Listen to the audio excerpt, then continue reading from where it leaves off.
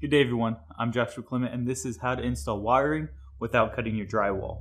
A lot of homeowners want to put in new light fixtures or new outlets, but don't have to worry about trying to touch up the drywall after installing the wire. I'm going to show you how to get around that.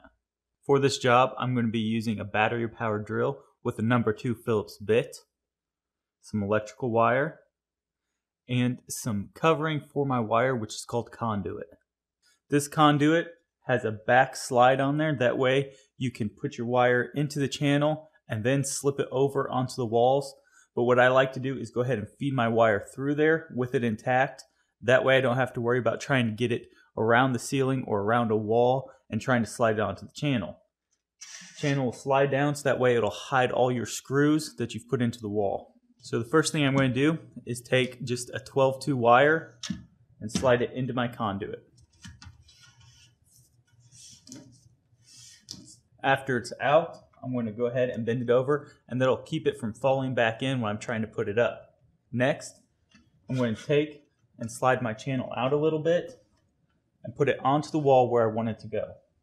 Now I'm going to take one of my screws and go ahead and stick it into the drywall and screw it into place.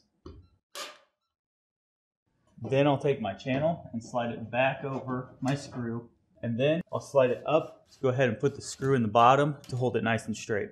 Installing electrical wires this way is a lot easier than having to cut into drywall and try to repair that drywall after all the wires are installed.